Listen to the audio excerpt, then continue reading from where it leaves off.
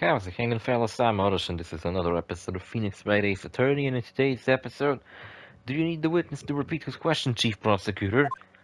I'm not sure why the Chief Prosecutor is here. I'm not exactly sure what happened at the end of the last episode. I think I was skipping through dialogue at that point. We've proven that there was no murder that took place at the police department in the evidence room,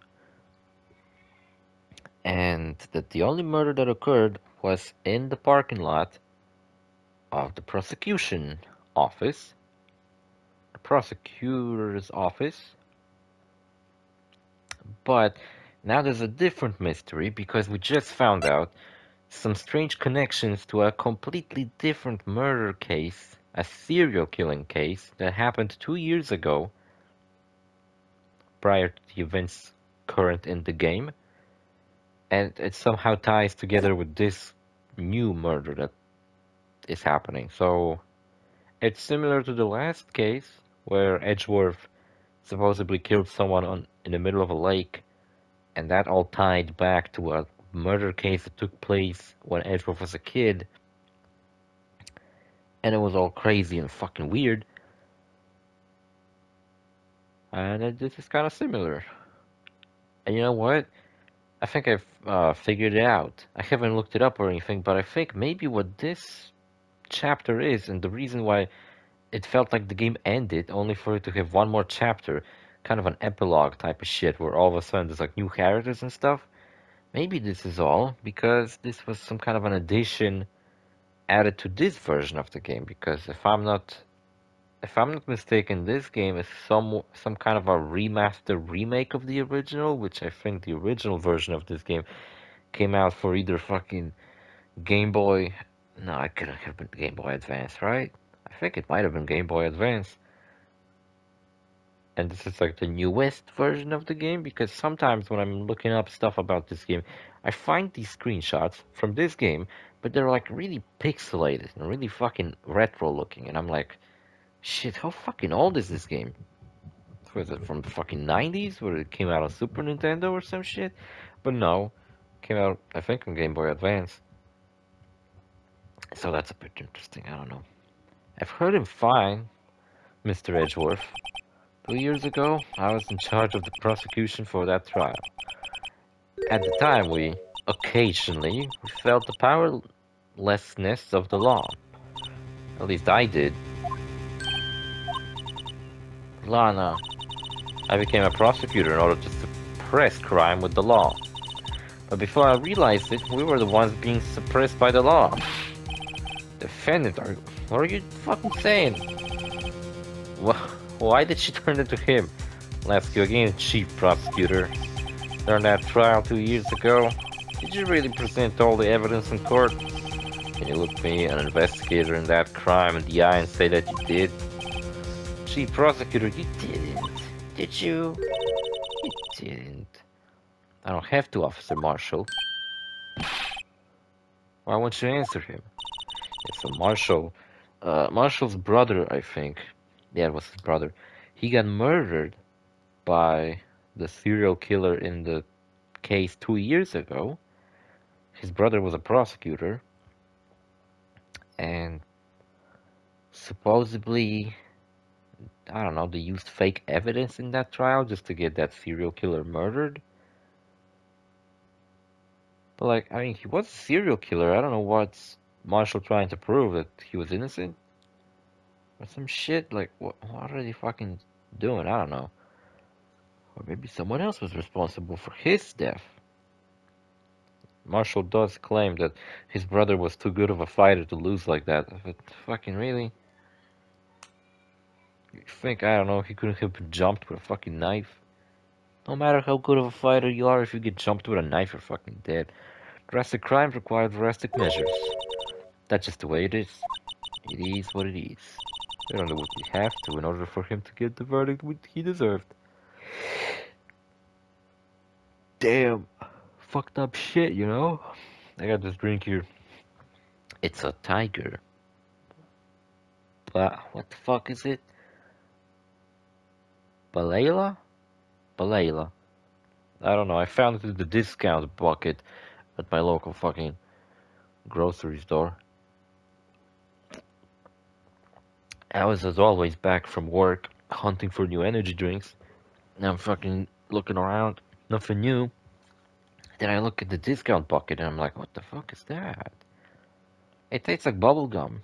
I'm pretty sure there's fucking multiple flavors of the Tiger energy drink that tastes exactly the fucking same as this one.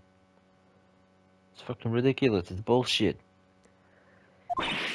But Lana, I got that fucking memory card I told you about, but I fucking forgot to pick it up. That was the one thing I was supposed to do.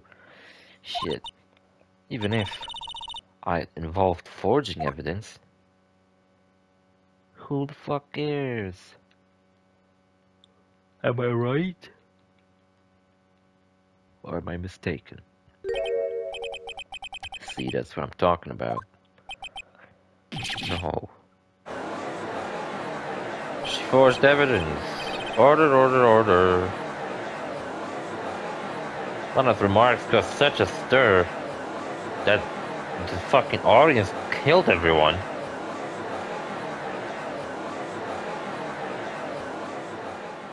It was like a fucking riot. They just fucking trampled over our dead bodies.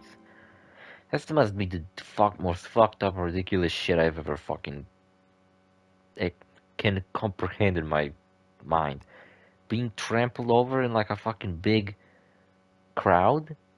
Like, let's say you're in a huge crowd and you faint. Are people around you so fucking mindless and completely fucking out of their mind that they're gonna trample over you? What, are they fucking stupid? No, don't fucking save the game. I remember that, like, I think a year ago, I think on previous Halloween, I heard about a case in Seoul. Was it Seoul? I think it was in Seoul, in Korea, where there was like a huge Halloween party or something, and about 100 people were coming to like some train station or something, and like 100 fucking people died, or even more than that, being trampled over. And I'm like, what, are they with on fucking drugs? One person fell over, and then the next one just walked over them? What is this? Fuck, this is the most fucking insane shit I've ever heard. I'm so sorry, Mr. Wright. I'm sorry for what my sister said. I hate S's. S words are the worst. Drastic crimes require drastic measures. That's just the way it is. We did what we had to do in order for him to get the verdict he deserved. He wouldn't get a fucking death sentence otherwise, or was there not enough evidence showcasing that he's a fucking murderer? How good of a serial killer would he have to be for him to cover up all his tracks? They couldn't make any fucking connections and actually get him the death penalty without forging evidence? I don't understand if, like, someone, I don't know, was a drug dealer and he covered up his tracks real well. They had to forge evidence to get him locked up. But fucking... this sounds stupid. I never knew that the SL9 incident was just another name for it. The Joe Darke killings. Sounds like everyone heard about these killings with me. Sounds like I don't do much fucking research about my field. You know? How the fuck did I pass law school anyway? I don't want Darke convicted so badly. You know, I bet that there are certified lawyers in the world that are just fucking god-awful at their job. So I don't know. It's probably a brain surgeon or two that don't know what the fuck they're doing. That's why she used me. That's why she used what happened to me. What the fuck you mean what happened to you? Also, it's ridiculously it's been, not anymore though, ridiculously hot today. It was like 15 degrees or something, like fucking summer. It's like, it's still winter, it's this fucking hot. This is this fucking bullshit. It was like freezing cold just a week ago. This fucking global warming is really doing its thing. It's all there in the file. Joe Darke, like his victim, was Prosecutor Neil Marshall. When he murdered Officer Marshall's brother, he left behind an incriminating piece of evidence. But what did you have to do with those fucking killings? Jesus. On the night Prosecutor Neil Marshall was murdered, Joe Darke tried to kill me. Not gonna lie, Joe Darker not only sounds, but also looks like a Grand Theft Auto 4 character. He looks like someone you like, well, I don't know, part of the fucking, like a Russian assassin or something. What, he tried to kill you? What the fuck? Officer Marshall's brother, Neil, was only trying to save me. Then he bit dust. So that means you... Yes. I was a witness in the Joe Darker trial. But didn't see that one fucking coming. Can we talk about that shit? Happened 2 years ago. It was right about this time of the year too. It was a terrible thunderstorm that day. Around the same time of the year too. Just like the previous trial. What, did they all tie together that I have to do trials on the same day as the murders in the past took place? Whatever. It was a terrible thunderstorm that day, unusual for the season. I was alone in my sister's office. We were planning to eat dinner together once she finished her work. And suddenly, out of motherfucking nowhere, this terrifying man came and bursting into the office. Joe Darker. Seemed like he was running from someone. He pulled out a knife and screamed at me. Like a banshee scream. I didn't know what was going on. Just then, Prosecutor Marshall showed up. Jake Marshall's brother. Joe Darker tried to take me hostage. But before he could, Mr. Marshall tackled him. Then, what happened?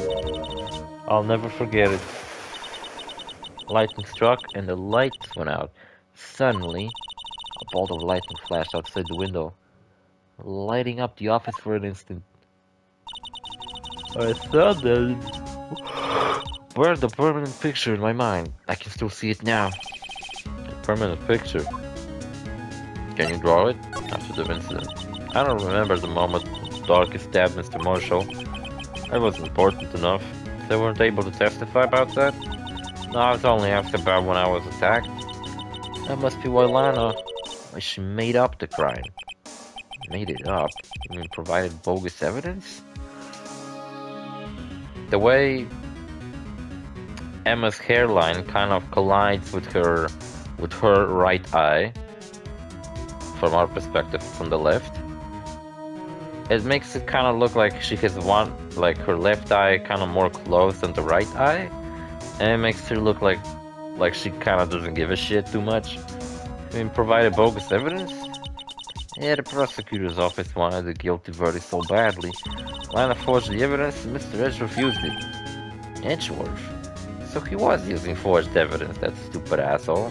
What is that fucking thing on her head? Why does she have like a bun? Well, the rest of her hair just goes straight down. But in the one spot, she just has like a fucking bunny tail. How the fuck does she put it together like that anyway? You know what, Maya had the same thing. I complained about it because that makes no sense. Why did female characters have to have that on their head? It's like some kind of a... It's like one of those things in like anime. Sometimes the main character has like a strain of hair sticking out of his head, kind of like to show you that that's the main character. They got like a little bit of hair. Is that some kind of symbolic too? Like, young girl sidekick character has to have a hair like that? Yes, but I'm sure he didn't know anything about it. I mean, imagine her model, or I mean her drawing right now, without that bullshit on top of her head.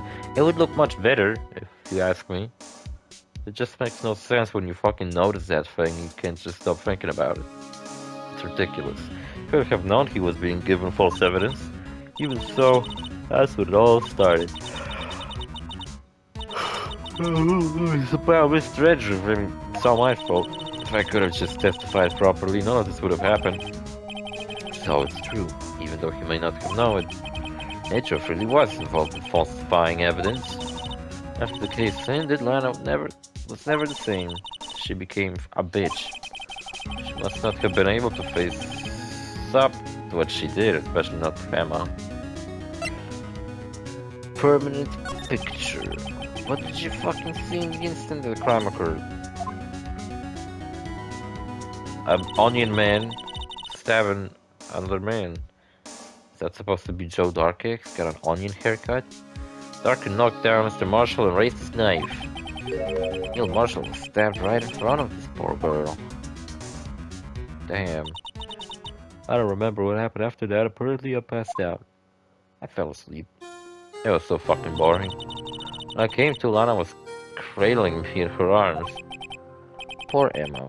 You've been through so fucking much. I wish these drawings were in color. I don't want to take too many screenshots of fucking shit that's in black and white. It'll just look kind of weird. Couldn't bring myself to testify about that incident. Tried, but the words just wouldn't come out. I drew a picture, but it wasn't any good. 2 years ago, you must have been 14. That's understandable. No one's good at drawing at 14. Right? I mean, I bet some kids are. Oh look, you're making the same pose you did that back then. It's all coming back together. Once it was all over, I made up my mind. Decided that when I grow up, I'll become a scientific investigator. It helped that I was already dressed in a lab coat. I want to be able to fight crime with my testimonies. See, that's a fucking... Emma's way better than Maya. She actually helped. She introduced you to new mechanics in this game.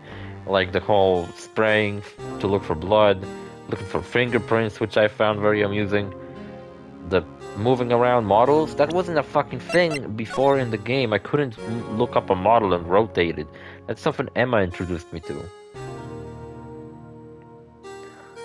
So why the fuck on earth wasn't this throughout the entire game? That's what makes me believe that this is either like an addition.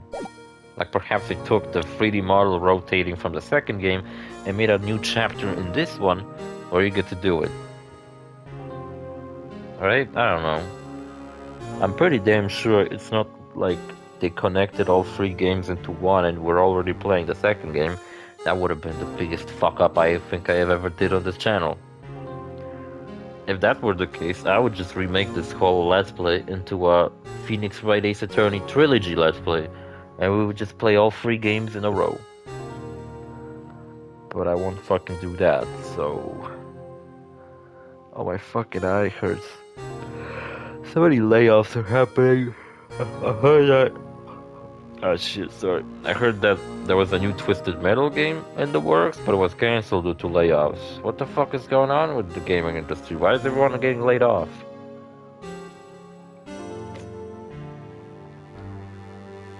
Shit's crazy, you know. Unaffordable. Unsustainable with how every video game nowadays has to be a huge budget success. That's why the indie games is where it's at. I want to be able to fight crime with my testimonies. Though I'm not... I don't know, I feel like my channel has a very balanced variety of games. I mean, at the moment we're playing Phoenix Wright and Skyrim, but... Well, Skyrim came... You know what I was just thinking when I was going back from work? Skyrim takes place... Well, in a Nordic-themed land. When you play the game, most of the people you run into are these fucking big, buff-looking, white motherfucking Nordic Vikings, right? Beards, they speak funny, long blonde hair, that type of shit, right? I even believe that the canonical appearance of the Dragonborn is the default Nord male that you pick, that the game starts with. It's like if you don't customize anything about your main character and you just go with that default Nord, that's probably what the canon Dragonborn is supposed to look like. I think. I mean, I doubt the Dragonborn is a fucking Argonian. That'd be ridiculous, I think. I mean, would make much more sense now to think about it, since, I mean, dragons are lizards. But somehow I doubt it. I think that default character you get at the beginning is probably the canonical one. Just like Captain Shepard, you know, has a canonical appearance, but you get to customize him however you want. It's probably also canon that you just went through the whole game using that shitty-ass iron armor from the beginning, from the cover of the game. When I found that fucking helmet from the cover of the game, I thought it would be like the best helmet in the game, and only to find out it's a piece of garbage. Looks cool, but it fucking sucks. What was I saying? that like mattered. Oh yeah, so like there was only an Elder Scrolls 6 teaser, right? But from what I heard of like fan base of the Elder Scrolls, deducting by looking at the background of that teaser, Elder Scrolls 6 is gonna take place in Hammerfell and High Rock. So it's not gonna be one place; it's gonna be two places at the same time because those two places are pretty small, and there's like and it connects to the sea. So people were speculating that the game is gonna take place on these two continents. And there's gonna be a lot of like sailing involved. But you know what I thought? I think Hammerfell or High Rock, I forgot which one, is the homeland of the Red Guard. Red Guards are the race I chose in Skyrim, obviously. See, for example, my fucking Dragonborn, GZ fucking B, that's definitely not what the canonical Dragonborn looked like. He's not a black guy with an afro. There's no fucking way. But I just thought while coming back from work that, alright, so Elder Scrolls 6 is gonna take place in this like desert area where all the Red Guards are from. That means that Skyrim was populated by these fucking big buff white guys. Elder Scrolls 6, Skyrim 2, is gonna be populated by mainly black people. And I can already see people making these fucking comparisons where, oh look, Skyrim came out in 2011 before everything became woke. And everyone in the game almost was white. And now we're I don't know, fucking 20 years later, 25 years later, let's say, and fucking everyone's black now. Even though canonically this game should take place in the area. It's like fucking having a game set in Egypt, pretty much, and not fucking featuring some black people. Like Assassin's Creed Origins, I think. Funny enough, Egypt is a much more diverse place than you'd think. It's not just all black people. There's a lot of... They're not Caucasian, right? But there are like... I'm not sure. I think there's just a race of people that are just Egyptians. Like, that just, you know, look like white people, but they're not like Caucasians, Europeans. They're more like from Africa, so... The world is a much more diverse place than you'd think. There's not just white, black, and Asian people. So it's more fucking complicated than that. You know? And fucking... Another thing is that Bethesda has been bought by Xbox, right? A while back. But that was back when Xbox was performing somewhat normal. Now they're fucking laying people off left and right, closing down studios as it goes. And it fucking makes you wonder. There's even talks about how, for example, an Xbox exclusive that I was really looking forward to play, Hi-Fi Rush, is actually getting a PlayStation release. A lot of games from Xbox have been getting PlayStation releases. It used to be the case where like every other game, like sometimes Xbox would allow one of their exclusive games to release on PlayStation, but after it being on Xbox for like a year. I think Psychonauts 2 was like an Xbox funded game, but it came out on PlayStation too. So when you play Psychonauts 2 on PlayStation, what first appears when you turn the game on is Xbox logo, which is very funny. And, well, it makes me hope that Elder Scrolls 6 also comes out for the PlayStation, because I'm more of a PlayStation fan myself. Soon there won't be much of a choice. There will be either PlayStation or Nintendo, judging by how fucking Xbox is doing, because... I don't know, man. I don't think they're gonna make a new console. I think they're gonna focus primarily on their Game Pass subscription offer. I don't know, they're gonna allow it to be used on phones, maybe even PlayStation itself. They're just gonna fucking go all out about teaming up with their biggest rivals and shit. It'd be really funny. So now when you wanna pick a console, you got only two choices. I mean, at the moment you get 3, but soon it might be just 2. Why did I start talking about this? I forgot. I was talking about some race issues for a moment there. Talking about how the world is much more diverse than just 3 fucking races to pick from. You know, just how all Asians aren't made equal. Indian people are fucking Asians too. But I doubt when an Indian person goes to Japan, they're not being looked at, oh, you're a fellow Asian person. No, they're probably looked at like, oh, you're a fucking Indian. Right. Get the fuck out of here.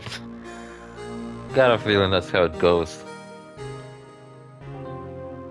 The world is very funny, you know. For example, how Australia's filled up with a bunch of Brits. How they got fucking all the way there? Well, it's a complicated story. Or why do people who live on the fucking North Pole look like a bunch of Asians? How did they get there? Are they fucking Mongolians? What are they doing all the way fucking there? To be able to fight crime with my testimonies. You know what, yeah, I should go back to the game. I'll start discussing race. Find the evidence to make an airtight case. That way Lana would never have to forge any. I see. I think I'm finally starting to understand what makes Emma tick. But there's still something that bothers me about that crime. You know what? My town that I live in is horribly fucking racist. Anywhere you fucking go, you'll find Celtic crosses, white pride, graffitis, shit like that. I one time noticed that there's like a website that's keep being graffitied everywhere. It's called like Autonom or something like that. And I was kind of curious one time, so I decided to check out what it is. And it's just the most ridiculous right-wing propaganda, just the most fucking batshit insane articles I've ever seen. Every article is about how, I don't know, something about how fucking the left is the devil and shit.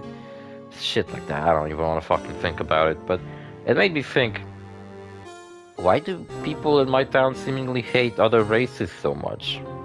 My town is primarily made up of just maybe like a fucking 10% of people who aren't white and from here. So why the fuck do they hate fucking minorities so much? There's no minorities here. Who the fuck are they hating on? It's ridiculous. What reason would they have to hate these people? You know, I can understand someone hates a certain race because, I don't know, he lived in a neighborhood full of that race and they were all hoodlums and shit like that. Bunch of fucking cracked up motherfuckers or some shit. And they kind of grew to fucking dislike them.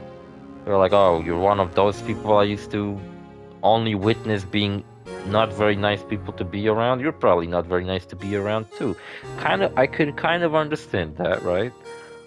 But this, like, why did they fucking hate minorities so much and want to be proud of being white? Like, what, is that something you earned? You fucking worked for it? You had to work super hard to fucking earn your skin color.